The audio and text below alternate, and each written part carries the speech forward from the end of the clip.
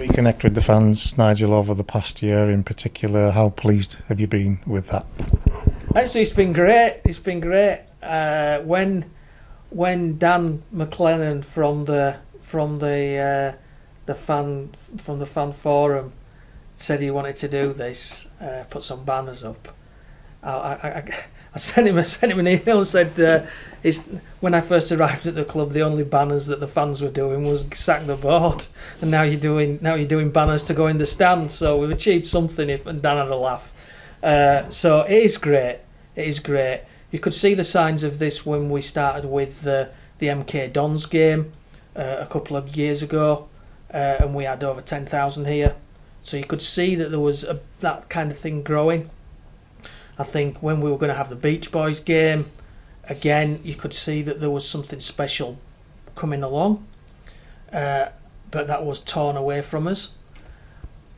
And I think even since then, I think with the team doing a little bit better and there being a better connection between the team and the manager and the community, you could see something building.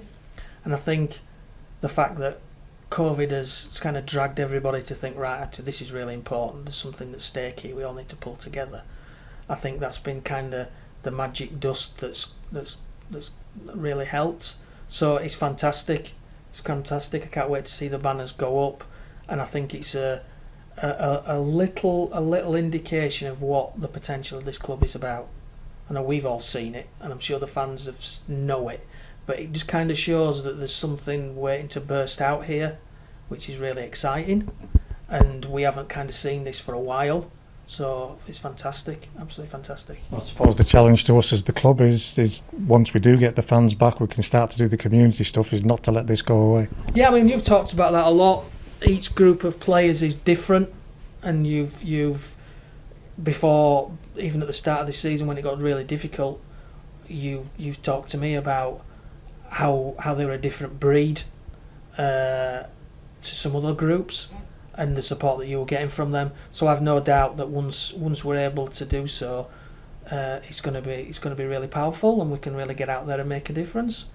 We've been trying. We had the COVID testing station here for a long time during the summer, which was good and helped everybody out. And then we've done other things in the community, but there's so much more that we can do and want to do. And I think once we get to some degree of normality and we put COVID behind us, I think everybody will kind of have a rethink of what's important to them, and I think things like that will see a change, and a positive change. Last one for me, because I'm aware John Coleman's waiting and we're on a tight clock. You mentioned the catering the other day. You let the fans know that we were looking for a new way forward. Where are we at with that? Yeah, I did a deal with ABM. Obviously, the catering business had gone away since March and was never going to come back, and it isn't going to come back until this season. So we might see what it's like from August.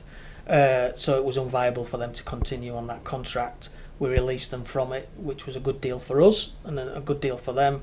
They were happy to do that, and it gives us a chance to reevaluate. So we looking at it with a clean slate. Previously, the club's taken quite a low risk approach. It's taken guaranteed income and given the contract to someone else and let them earn profits off it and then shared in them. That has its advantages financially in terms of guaranteed income being low risk, but it can cause problems in terms of control and ability to influence what happens on that contract. And in the end, the fans see it as a club contract, and if it's not up to scratch, they get on to me. So it's in my interest to have a good contract and good catering. I want it. We need to be better at it, and we have constraints. There's no getting away from it. But we're looking to see what we can do differently.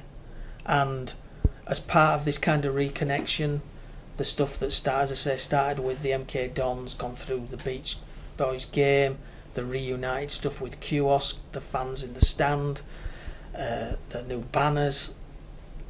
There's little steps that are coming together now after a lot of